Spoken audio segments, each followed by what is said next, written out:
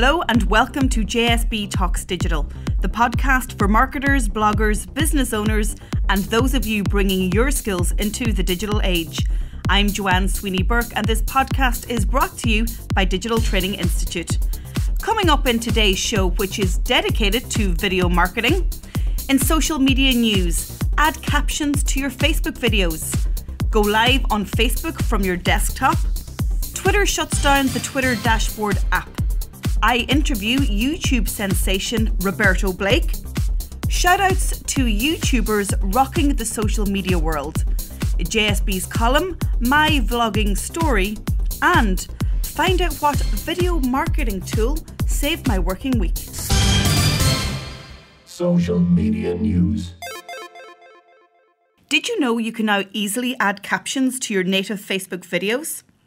Video captions on Facebook are important, particularly on ads, because Facebook videos autoplay without sound. The lack of audio reduces an advertiser's capacity to grab attention in the newsfeed. And with research showing that 47% of the value in a video campaign is delivered in the first 3 seconds, any reduction in potential impact is significant. Facebook's own research shows that 41% of videos are meaningless without sound, so you need to add captions, and it's simple to do. To access captions on your Facebook page, go to the Publishing Tools tab, then select Video Library in the left sidebar. Once there, you will see a listing of all your videos. Hover over any video and you'll get an Edit Video prompt. It's a good idea to go back on old videos and add captions. I am so thrilled to see Facebook give us the option to go live directly from desktop. Previous to this, we had to use third-party software such as OBS Studio, which was a little technical for some of us. Facebook said on its blog that it wanted to give publishers more control, customization, and flexibility over their broadcasts. As a new vlogger, I am excited that Facebook is rolling out the ability to go live on Facebook via a web browser to Pages. As Facebook states, a variety of broadcast types, like daily vlogs, benefit from an easy, stable camera setup, and bringing live to laptops and desktops will make this style of broadcasting easier. So my friends, great news for JSB Talks Digital, the vlog. Twitter announced on Twitter recently that it's shutting down the Dashboard app on February 3rd. I wrote a blog post about how to use Twitter Dashboard in July, which was aimed at small business owners to manage all aspects of their Twitter marketing activities. However, it's not all bad news. Twitter says it hopes to bring the best features from Dashboard to the broader Twitter community in the future. So let's see if and when that happens. For now, business owners can manage and schedule tweets in TweetDeck. Interview. In this week's show, I'm delighted to be joined by YouTube hero and master Roberto Blake. Roberto is a creative entrepreneur helping individuals and businesses develop engaging brand and content. He's got a background in both design and marketing, which have allowed him to help his clients with visual branding, as well as creating content and messaging that converts. More recently, he has developed a popular YouTube channel and has built a community around his content of over 186,000 subscribers. Roberto, thank you so much for joining me on JSB Talks Digital. Thanks so much for having me. So first of all, tell our listeners how you got into video marketing and what prompted your YouTube career. Well, with video marketing and YouTube, everything for me comes down to being a practitioner. So it's about actually, doing the thing before you try to talk to anybody about doing the thing, right? Everybody starts at zero. I got into YouTube more than anything to create tutorials and give advice that I wish I'd gotten. I can't go back in time and help a younger Roberto, so I'd ideally like to think that my content is helping other creative people that are looking for information and don't have someone to turn to. Now, when we think about video marketing, and I know when I'm talking to my clients and even peers in my industry, the one thing that they say is, oh, video was so time consuming But you, in fact, have a daily video schedule. How much time per week do you spend creating content?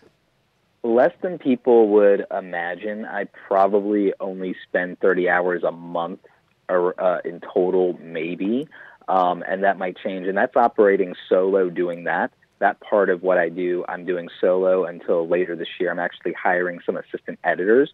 That way we can try to ramp up the schedule to try to get almost 2 videos a day out, because I think that that's what's going to take everything to the next level. I kind of got into a little bit of that, I think maybe 2 to 3 years ago, as a case study, if nothing else. I wanted to see what it would take to make daily videos practical, especially videos that are education-based. So it's not like daily vloggers. It's not like lifecasters who just, walk around and pull out their camera all day and talk to it. My stuff is informational. It's fun and informative, and my topics usually center, as you know, around creative subjects like design, photography, video creation, art, etc. But they also are coming from the perspective of, well, what does it take to have a career in this, or what are tools you need, what tech and gear do you need, what do you buy, what to expect from clients, things like that. So the videos that I do are typically anywhere from 5 to 12 minutes. Some of them go longer. And so that's not the same thing as just, I'm going to get on camera, I'm just going to share my thoughts or tell you about my day or whatever. And there's nothing wrong with those things. I'm just pointing out that if you're doing intentional information or education-based content and you have a set up format for it, you can make it very easy if you're a business. And I wanted to prove that and get businesses, so many people, you've talked to people about video marketing, the idea of even putting out one video a week overwhelms them. It just completely overwhelms them, and they can't seem to do it or be consistent and get it out. If I only had to do one video per week, I could not only get it out every single time, I could probably release them all at like 4 p.m. Eastern Standard Time every single Wednesday or something if I was going to do that. So, but I got there by making it practical. I got there by doing, up to this point, about 1,000 videos. My thing is, I shoot back to back to back. I batch the content. I know what I'm going to say. I'm only speaking on things that I have experience in. And so for me, I don't have to write a script. I don't have to do a lot of involved research. I don't have to do a major setup. I leave my gear and my lights pretty much standing all the time, and then just rearrange things based on which set I want to use, whether it's my bookshelf or whether it's my work desk. And when I'm filming in the real world, I just do everything to make it practical and easy. So that would kind of be my advice to anyone who's feeling overwhelmed by this, is build yourself a system, figure out what it would take to do as much video as you want to do. And if you're going to start with one video a week, set aside an hour or two and just film all 4 or 5 of the videos. Change your clothing if you need to, if that's your thing, and just go with it. So would you attribute that consistency and that process and the frequency of delivering a video every day to building up over 180,000 subscribers? How long did that take you, Roberto? Well, I started taking YouTube seriously in July of 2013. My account I made in 2009, but when everyone makes a YouTube account, no one ever does anything with it other than comment on other people's videos or upload a video twice a year, and I did that just like anybody else.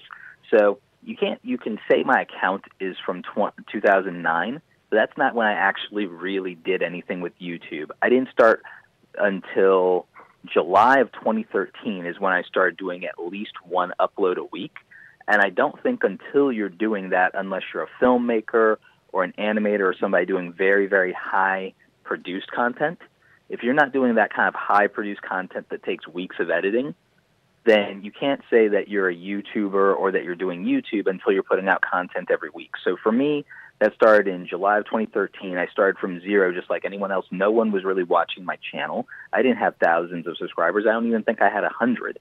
And so I started there, and I built that up over time.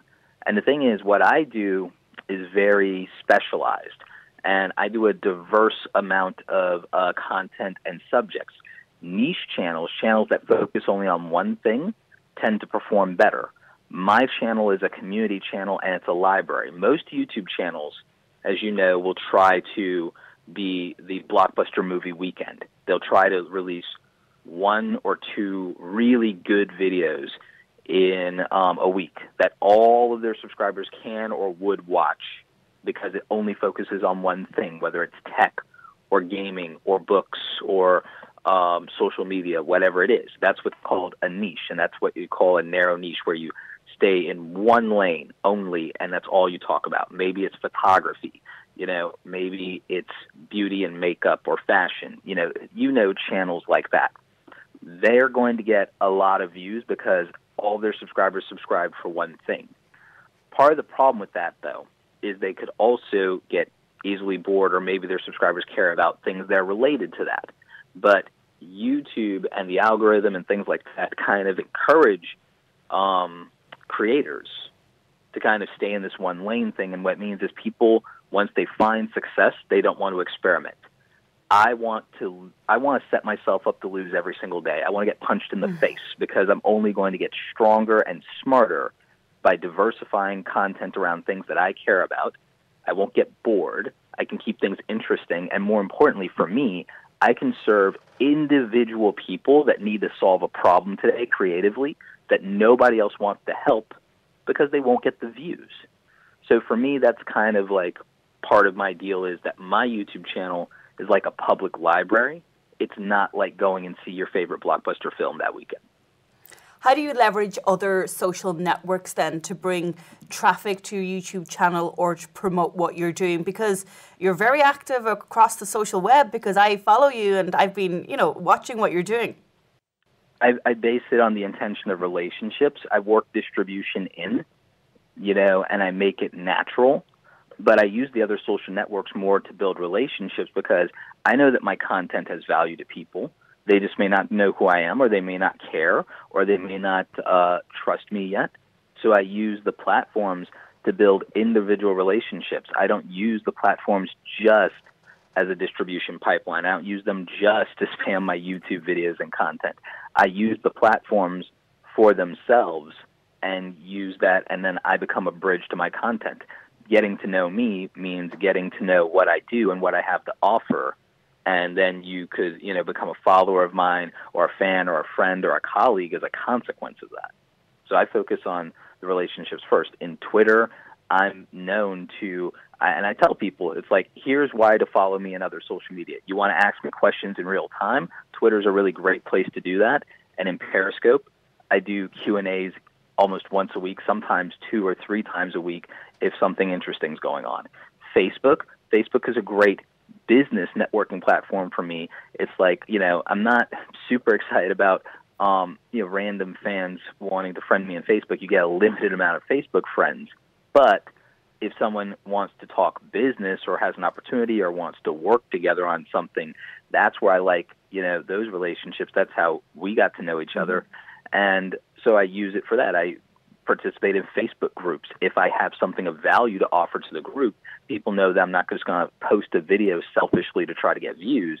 My content by itself is designed to solve people's problems. So if I'm posting a video, it's because it solves that problem for someone in the group or for the group as a whole. So I'm given a lot of leeway by people who know me in these groups to do that kind of thing.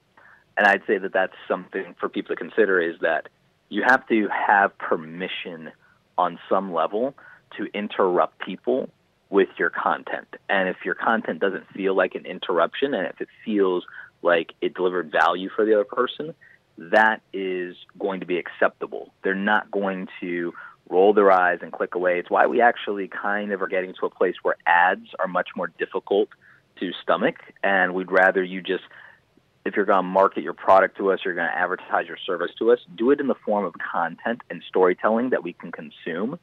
Don't make it an ad, because we're just not as interested in that anymore. I love the Love is a Subaru campaign because it tells an interesting story that makes someone like me, who's like, a single guy, early 30s, like, wow, I might buy a Subaru in my lifetime because I want a family and I'll be a soccer dad, and then I'll want the Subaru. Because they told me the story. They sold me on that. So let's talk about monetization, because I know that's the question that all my listeners will want me to ask you about. What revenue potential or even revenue streams does your YouTube channel give you from, AdSense, being hired to train people, speaking and consultancy, based on now your higher brand profile? What has it done for you and for your business? Well, for me, it has, in my opinion, it has unlimited potential, and it's helped me grow a six-figure business, and not just in the YouTube AdSense, the sponsorships, and the affiliate marketing, although those all do very well for me in terms of elevating my overall brand as an online educator, not just as a YouTube expert, but as somebody who knows social media, as someone who understands the language of branding, and more importantly, I'm a content marketing expert and a video marketing expert, more and beyond that I'm a YouTube expert, because I understand how all the things interrelate. Not to mention that I know how to use, unlike some people who are creators, I know all the technical aspects of the lighting and the camera gear and the editing programs and the recording, even some of the motion graphics stuff and Adobe After Effects. So I'm a hardware and software guy. So it allows me to have proven that by showing. And there's very few people who can tell you that they've shot, produced, and edited, and optimized, and marketed 1,000 videos. That's a very specific credential to have. Not a lot of people could put that on a resume.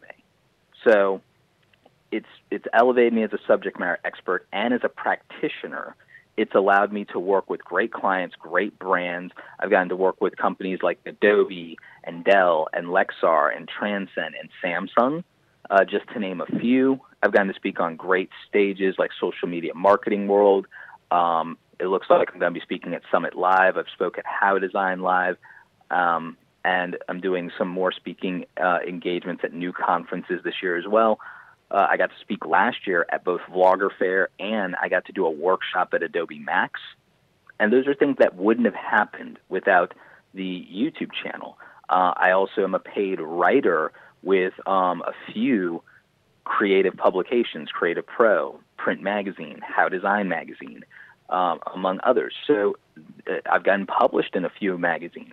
This is what it allows you to do. It allows you to take your personal brand and you can elevate it to this huge level, and you can reach people globally, and you can get access to people and to brands, and it's just a vehicle. You could do that with a podcast. You could do that with a book. You could do that with a blog.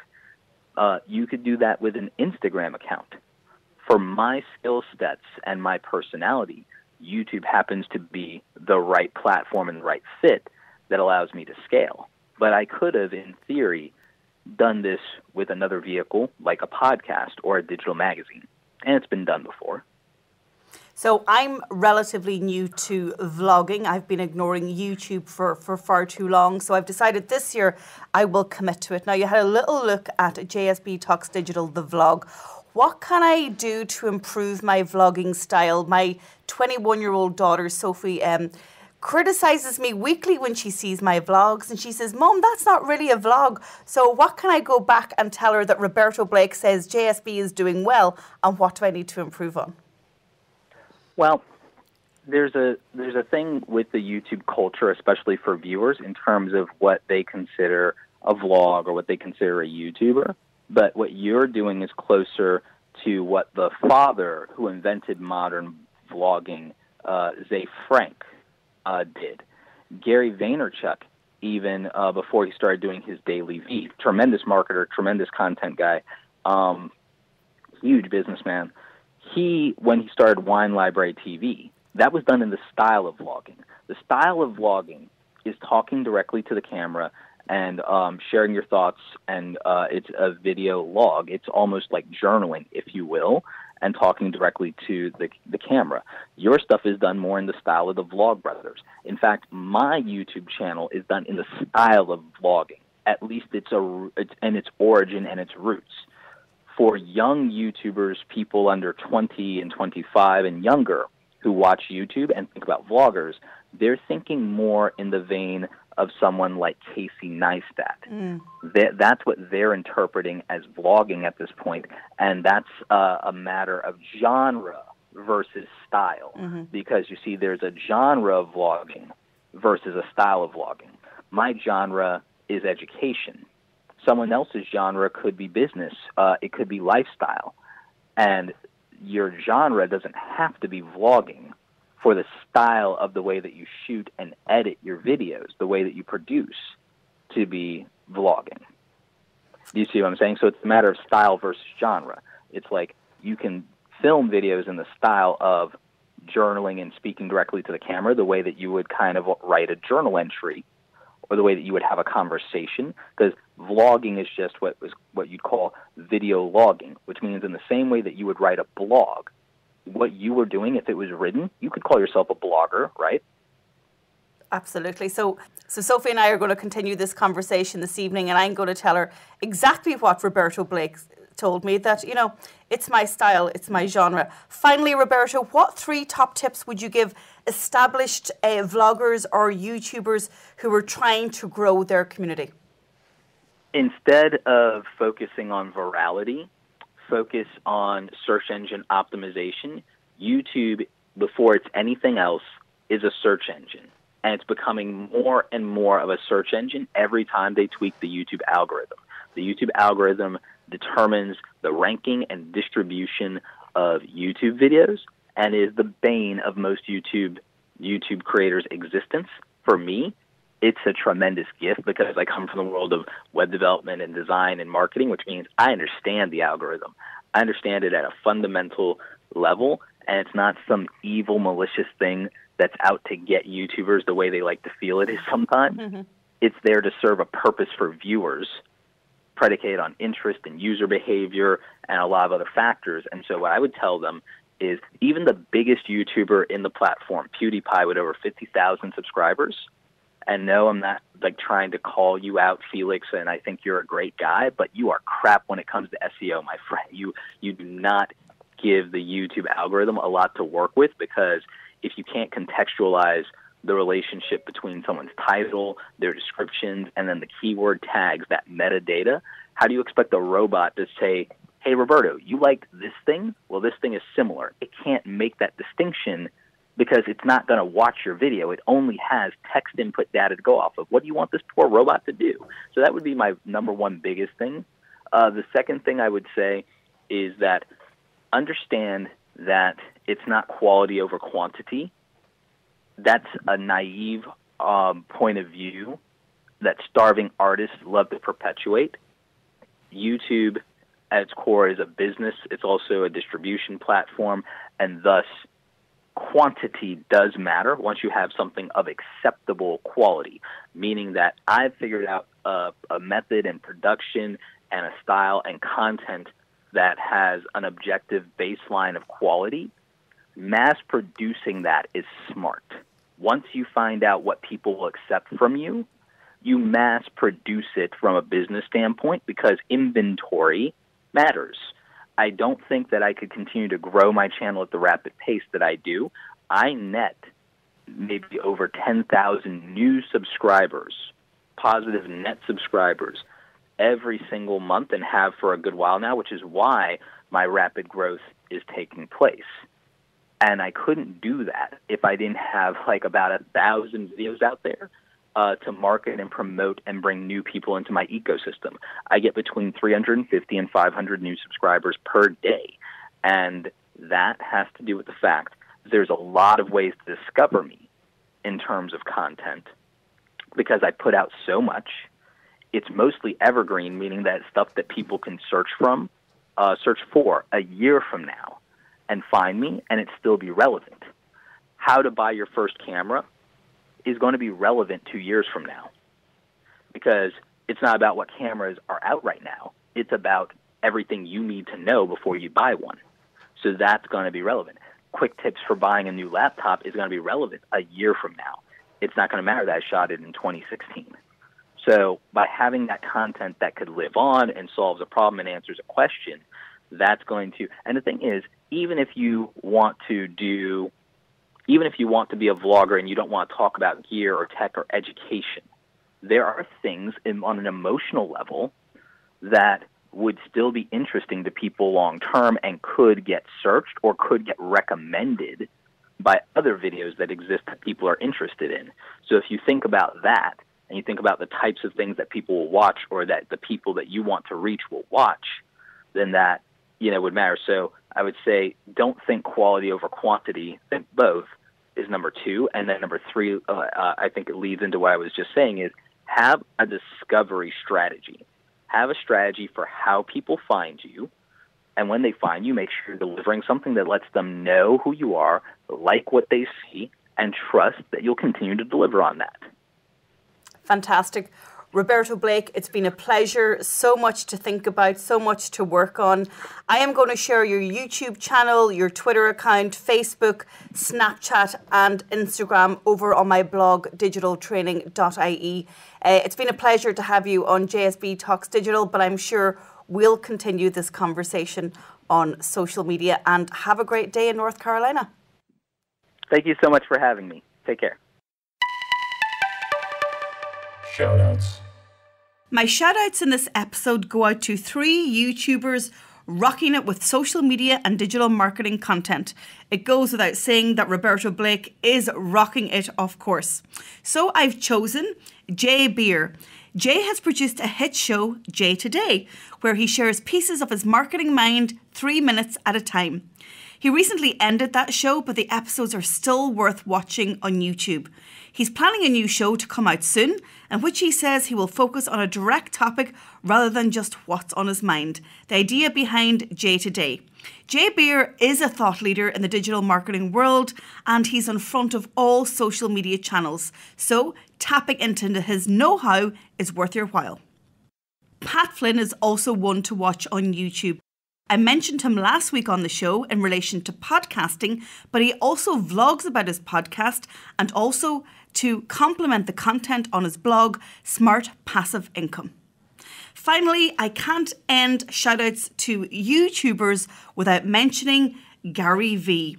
What would a YouTube list be without Gary?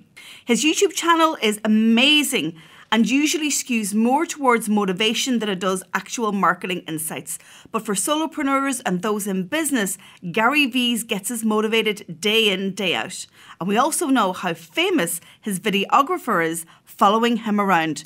Gary has the Gary V Daily Show, so make sure that you subscribe to it on YouTube and take time to watch out and see how other YouTubers are developing their style and how they're presenting their content. I, for one, as a new vlogger, will certainly be watching and learning. JSB's column. I recently started vlogging after ignoring YouTube for far too long. As I've mentioned before, YouTube is the world's second largest search engine after Google, and Google owns YouTube. So if we're interested in optimizing our content on the social web, video will be our best friend. So let me share my vlogging story with you in the hope that you will learn something from JSB. Firstly, what should I call my vlog? A vlog is a video blog, and I decided to go weekly. Well, as you know, this is episode 31 of the podcast JSB Talks Digital. And after some thinking time, I decided, why not call my vlog JSB Talks Digital? After all, let's keep with the branding and keep it consistent. And that's exactly what I did. So I slightly edited the podcast logo to make it relevant for the vlog. My vlog goes out every single Monday on YouTube. It is a big commitment to commit to a weekly vlog, but after 7 months podcasting and committing to a weekly podcast, I thought that I should do the same with my video blog, because the big C in content marketing, as I'm always preaching, is consistency. And to get any real traction, I decided I'd go weekly.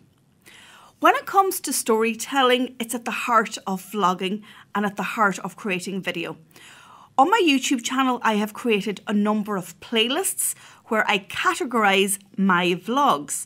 So you have JSB's Digital Diaries, JSB Talks Digital, JSB's Digital Bites, interviews and events. So for example, I recently attended the Pendulum Summit in Dublin over 2 days, and I've created a whole playlist for the 6 video interviews that I undertook there.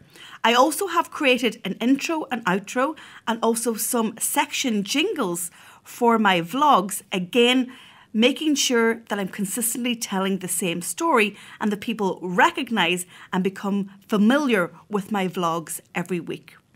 When it comes to shooting and editing, I have 2 approaches. When I'm out and about at events, sometimes I'll take a videographer with me because I'm so busy running around interviewing people and talking to the camera that I don't want to be thinking about all the technicals. But when I'm sitting in my office or on the train or maybe in somewhere for a full day, I will actually use my own mobile phone.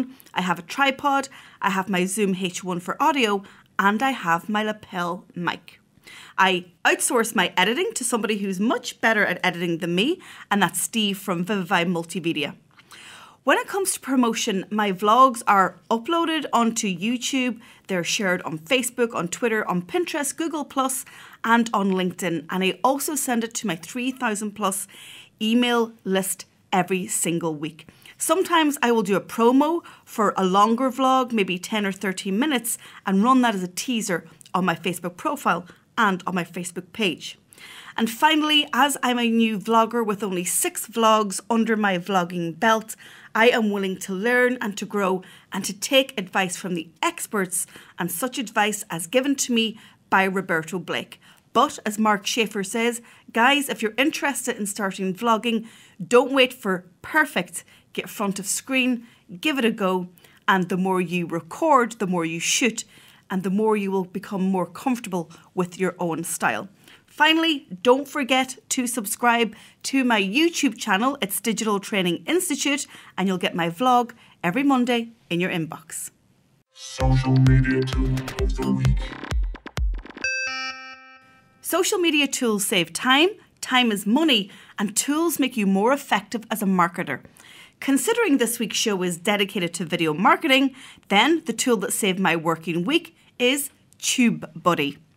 This tool encompasses SEO for video, bulk processing, and it's also a superb productivity tool. When you upload a video to YouTube and you have the TubeBuddy free browser extension integrated, it will run with your channel with ease. It runs automated checks to ensure you're following YouTube's recommendations, so it's almost like a best practice checklist. There are a ton of cool features in TubeBuddy that you will love. Here's just some of them: iCard templates, annotation templates, thumbnail generator, advanced video embeds, comment filters, welcome messages for new subscribers, featured video promotions, and uploading videos directly to Facebook. So if you're a vlogger or planning to be a vlogger, then check it out at tubebuddy.com. Thanks as always for tuning in to JSB Talks Digital. As always, I'll have everything discussed on today's show on my blog at digitaltraining.ie. To ensure you never miss an episode of JSB Talks Digital, make sure you subscribe on your smartphone on iTunes or Stitcher. You can also subscribe on SoundCloud. 20 minutes on a Friday can really keep your digital knowledge in shape. If you're interested in becoming a guest on the show or have an event you want to promote, simply drop me an email to Joanne at digitaltraining.ie. If there's a topic you'd love me to cover, send me a tweet to @tweetsbyjsb, and you know by this stage I love Snapchat. I'm JSB Snaps. So I'm Joanne Sweeney-Burke. This has been JSB Talks Digital. Thanks for listening, and I'll talk to you soon. JSB Talks Digital.